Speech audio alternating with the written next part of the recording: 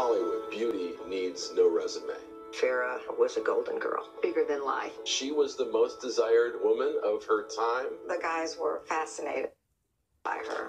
She's Farrah Fawcett. Our world came to a pretty shattering moment. I know that everyone will die eventually, but I want to stay alive. I say to God, it is seriously time for a miracle. On a scale of 1 to 10, where would you put you? All of me? Well, I can answer you quite honestly that I've never told the truth.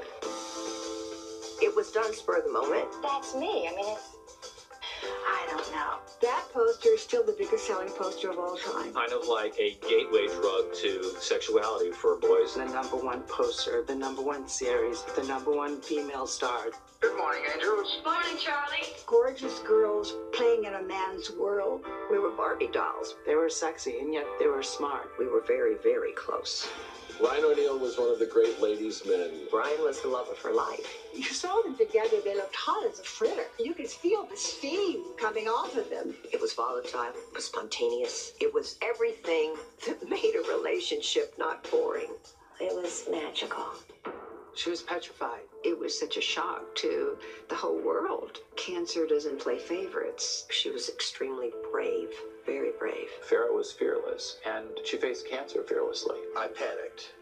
I just knew one thing, that Farrah Fawcett was hard to kill. She started to feel like she could do something in the world and inspire people not to give up. There's no room for despair, and deepest desire is to live. Is there any secret about you?